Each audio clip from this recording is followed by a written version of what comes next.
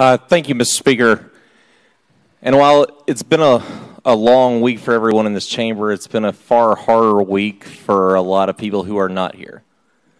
When we left here last Thursday, there were fewer than 10 cases of coronavirus in the state of Tennessee. When we got here last Thursday morning, the SEC tournament was still going full bore.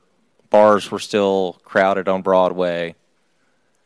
As we stand here tonight, we have over 150 cases. They're not serving that many ribs. The Rendezvous, the Grand Ole Opry, is performing without an audience, and UT is not in session, at least not in person. This is going to be an immensely difficult time, and I think we did have to come and do this budget, and I appreciate some of the work that's gone into it. I have some reluctance voting for this because I don't think that we have necessarily done our best work, Mr. Speaker. I think when we gathered this week, I think our mission was to do the mission critical, to hold fast to what was in last year's budget, to focus some on what is the urgency ahead, and to try to withdraw and come back and take on more later. I think that we've unfortunately preserved some programs, such as the $40 million that stays in this budget for a brand new program, which I know is near and dear to the governor's heart, but it is very difficult to justify. I actually got an email last night from a teacher who wrote, as a state employee, I have no problem sacrificing, some of the raise that was planned for me to help the victims of the tornadoes, to help the people that are struggling with coronavirus. But I do have a lot of problem sacrificing that and sacrificing what that aid is for something that is a brand new experiment in Tennessee. And I think we've made some fast decisions that aren't particularly fair. We've made some decisions that affect metropolitan counties, which includes Davidson, but also includes Moore and Trousdale County, that will stop several $1 million of aid from making it to those counties. And as I indicated in the prior discussion, I think there's lots of work that we need to do that we have left undone. I'm not sure that we've done enough to get people through the next 8 weeks here.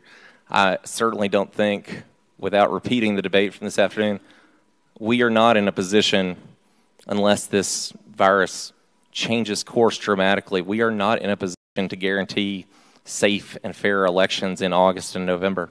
We're just not. I'm going to reluctantly vote yes on the budget because I think in many ways it is a draft until we come back. There is going to be a lot of reality that shifts between now and then. And I appreciate, the finance chair mentioned this, and I've heard the governor say that the way we have managed the state has positioned state government to weather this storm. And there is some truth to that, but there is also truth to the fact that the way that we have managed this state has left too many people in this state vulnerable for the crisis ahead. Everybody in this room knows that we would be in better shape going into this next few months if we did not have 13 hospitals that had closed in the last several years. Everybody in this room, I hope, would know that we would be in better shape if there weren't several 100,000 Tennesseans who don't exactly know how they are going to cover any medical care needs that they have in the next few months. We would be better positioned in this moment if we didn't have to waive some of the requirements and restrictions and hurdles and paperwork obstacles that we are right now when we're really trying to help people.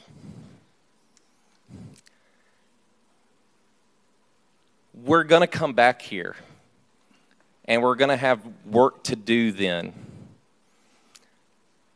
There are going to be things that good progressive Democrats have advocated for forever that aren't going to make sense 8 weeks from now. And I'll it then, but no, I'm kidding. But I will try, and I think all of us should try to think about the things that we think about reflexively because we're good Democrats or good Republicans. Because the people of Tennessee, when we get back here, they're going to need more from us than that.